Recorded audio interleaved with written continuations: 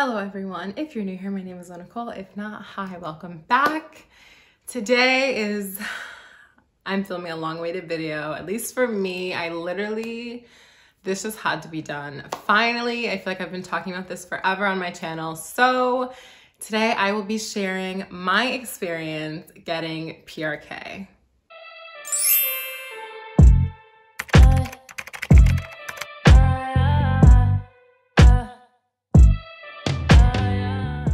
So if you don't know the difference between PRK and LASIK, both of them are laser eye surgery and they're corrective surgeries to improve your vision, hopefully to 2020, that's always the goal. And for LASIK, the eye, I'll put like little technical definitions, but basically for LASIK, in the procedure, they cut a flap on your eye, like they cut like a layer off, and then like they lift up that flap and then they laser onto that exposed eye skin or eye tissue, and then they put the flap back on, and then you have like 20/20 vision if you are so lucky the next day, and like you're good to go. You can go to work after like 48 hours, like you're chilling.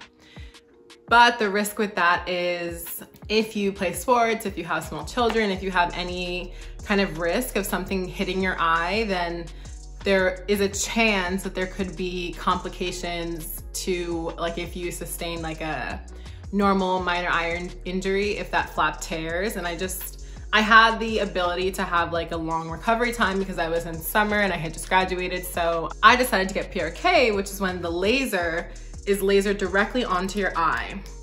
So it just takes a longer time to recover. So I did get PRK. I was eligible for both, but I did get PRK. So my eye prescriptions, let's chat about that. What were they? I think one was -4.25 and the other was -4.5. So I know that prescription actually goes up to like 66 or 69 or something. So they were not the worst eyes in the world, but that was my prescription. And then I ended up going to the Kramer Eye Center if you're in like the Philadelphia area, and you'll kind of see my journey. I vlogged my whole recovery.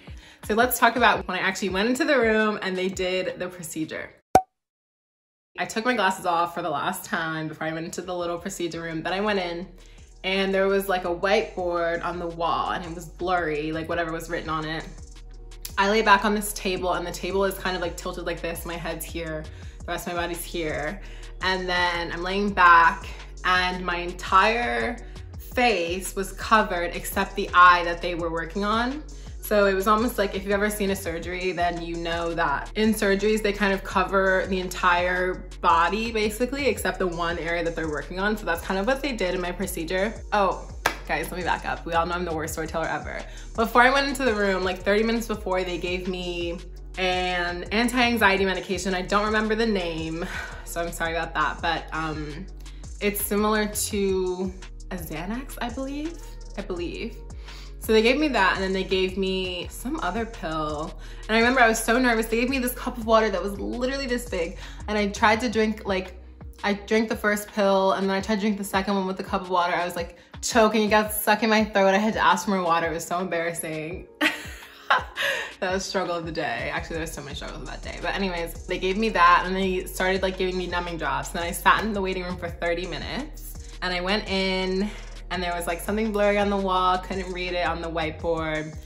Got on the table, they covered everything but my first eye. And then they put more numbing drops in my eye, like they flooded my eyes once I got into the room with the numbing drops, which really helped calm me down because I was worried that my eyes were gonna feel everything. And then they put the speculum in my eye, which I was so scared about, but guys, it's actually not that bad. It's so quick.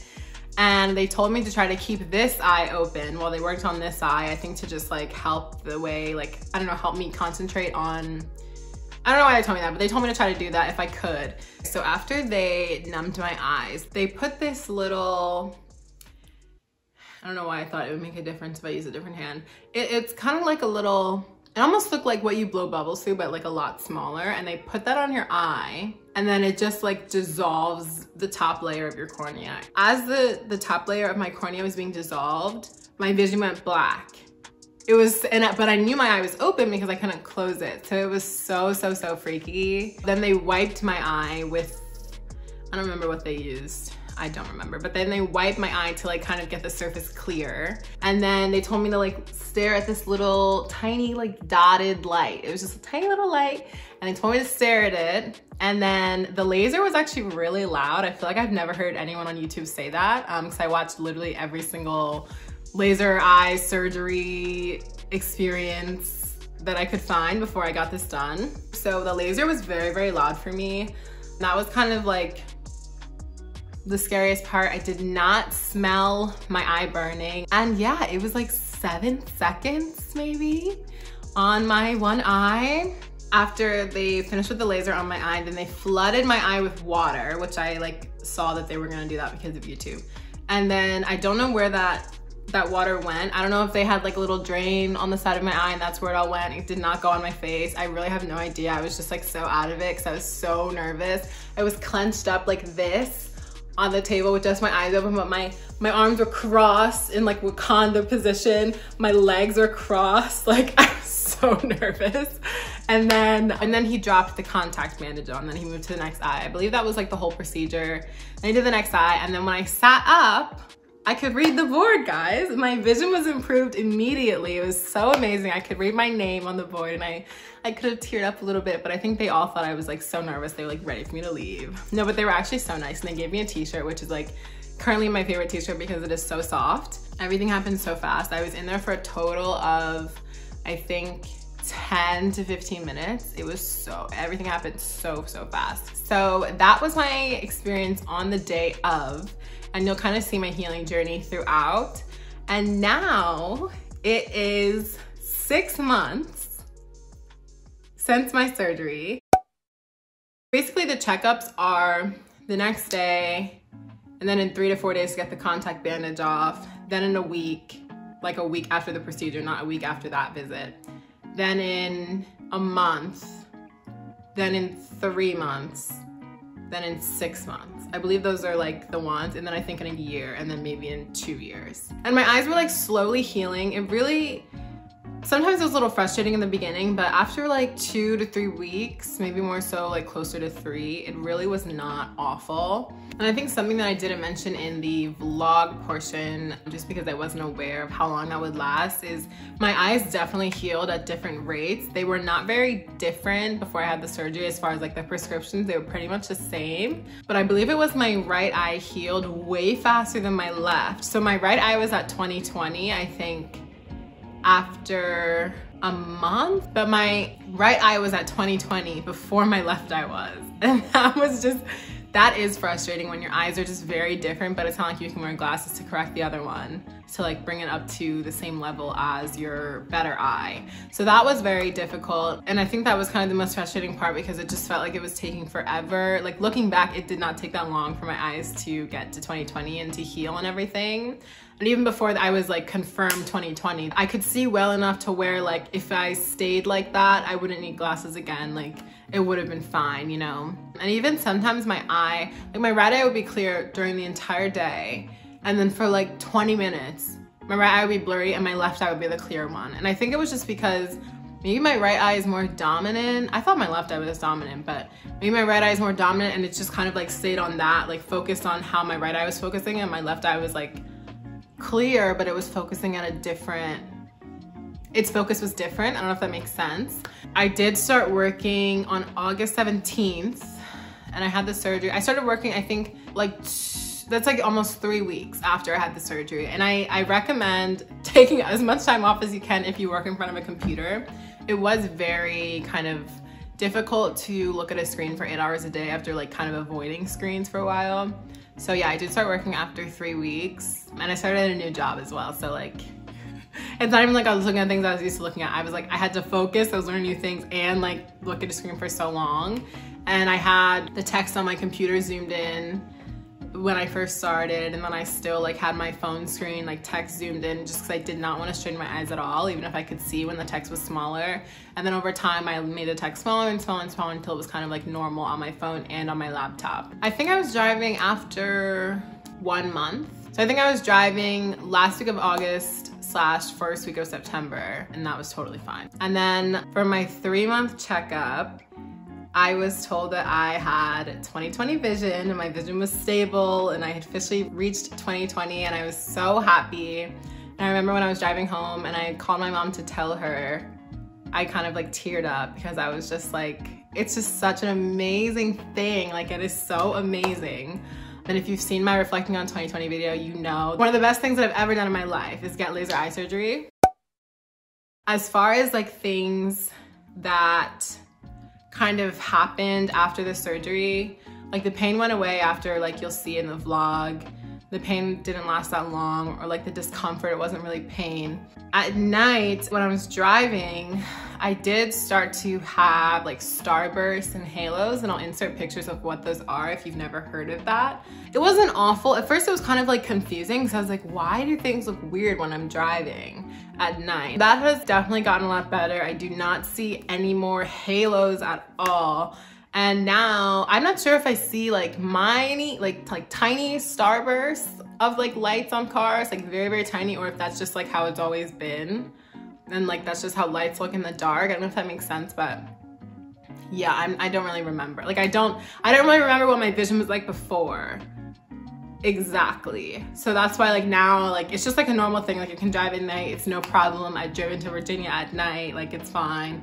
Another one was, as far as the drops, it does take a long time to go through the drops because you have to taper yourself off of the steroid drops, and that takes a month. And then as far as like the artificial tears, you can start to use them as needed after the 4 weeks are done. I continued to kind of use them like every day, like throughout the day. Sometimes my eyes were drier on some days than others. And then I eventually like stopped using them and I didn't even realize. So now I can go days without using drops. Like sometimes I'll go like 4 days, 5 days without using the drops. Then maybe I'll like use them 2 days in a row. It really just depends on how my eyes are feeling. A lot of the times I fall asleep on my couch and we have a fireplace in my family room, and like if I wake up and the fireplace has been on for like 7 hours, because I'm known to just like leave it on because I'm always so cold. If I wake up, my eyes might be really dry because I'm literally like right next to a fire, and then I'll like go upstairs like when I'm going to bed and like put some drops in. Oh my God, there's a dog barking. I'm sorry. If you can hear my brother, if you can hear the dog, like listen guys, I'm living in my family's house. Like there's nothing I can do. There's other things going on here. Like, oh my God, it's just so funny. Anyways, so yeah, those are like, that's as far as like the dryness. I would say I do not have any dryness anymore. It's literally just, I feel like natural dryness that anyone would get, like if you're in front of the fire. After your 4 week, like using the drops for 4 weeks, I think within a month, like you won't really feel a lot of dryness anymore. The halos and the starbursts lasted longer though, because that onset longer. I think that started like in September, and then I think that went on for like a month maybe, and then it slowly improved. I know that that's a normal thing. Another effect is, well, my eyes have continued to be sensitive as far as like, I can't just, like before the surgery, if my eyes were itchy from allergies or something, I would literally like be rubbing them, and I cannot do that anymore. I don't really feel the urge to, I guess, but yeah, I can't really just like, because I know they're gonna kind of continue to be sensitive for, I know it can be like 6 months up to a year. I don't really feel like it affects me day to day or at all, but yeah, I can't really like rub them that much. I can a little bit, but I can't really like get in there. And then there was kind of a point in time, it hasn't been happening as much, but there was a point in time where eyelashes would continuously fall into my eye. Like I would have like 2 or 3 eyelashes fall into my eye every day, it seemed. And then first of all, my eyes were like a little bit more sensitive. And like, so that was a thing. And then because I was using the drops for so long, consistently, I really think it made my eyelashes thicker temporarily, which is nice, like it looks great. But when you have thicker eyelashes that you're not used to, then they're falling into your eyes, which are more sensitive. Like it just was like getting so irritating. But I think my eyes now, I mean, of course today I'm wearing mascara, but I think my eyelashes now are kind of like back to normal. But I do think temporarily they made my eyelashes a little bit thicker, which is not bad. There was pros and cons to it. By the way, I'm using my ring light for the first time. I just bought one. Hopefully you guys like the lighting. Hopefully I like the lighting when I'm editing. Another effect that I still am kind of dealing with now is that I do have to wear sunglasses every time I'm outside. And I think I have to do that for like 1 to 2 years, which is fine. I actually like really love sunglasses. I have like a little collection going and it's like really not like a big deal to me. And I think you should always try to protect your eyes from the sun anyway, but for me, it's kind of like, I have to do it. I cannot forget. I don't really have like too much light sensitivity anymore. Maybe I'm like 5 to 10% more sensitive than I was before the procedure. But also that might be because I'm just so used to always having sunglasses on. Every time I walk my dog, I always have sunglasses on. Every time I'm driving and it's bright out, I always have my sunglasses on. I used to walk into work with my sunglasses on because I'm walking from my car to the like building, and I feel like people would be like, why does she have her sunglasses on? Like, you know, like, I don't know. I'm just like, I just like think about other people, like how they're like looking at me, but like always wearing sunglasses. Like maybe they think I'm bougie, but I literally like have to do it. It's like medically advised that I do it. So that's kind of like, I think the only effect that I'm like still dealing with, which is fine. I think it's kind of a good thing to force you to wear sunglasses all the time.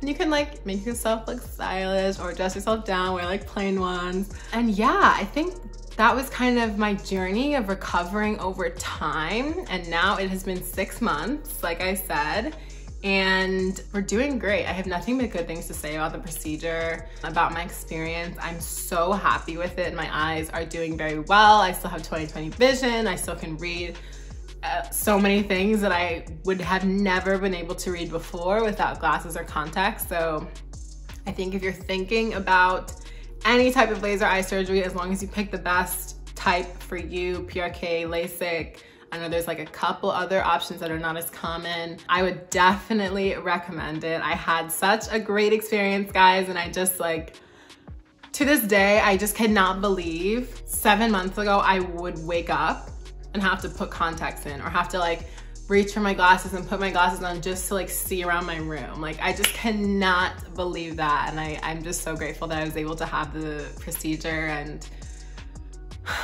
I'm grateful of where I am now, where I am today with my eyesight. So yeah, everything has gone very, very well. And that's kind of the whole experience, guys. That's everything. If you have any questions, please comment down below. I would love to answer your questions. I know I had a million questions when I was doing research and when I was thinking about everything. So yes. Oh, I meant to grab the goggles, the famous goggles. Oh my God, they were just so awful. Guys, the things you're gonna see in the vlog, we're getting real personal. I've said that in so many of my videos, but like, I look rough in so many of the clips because I was just like down and out.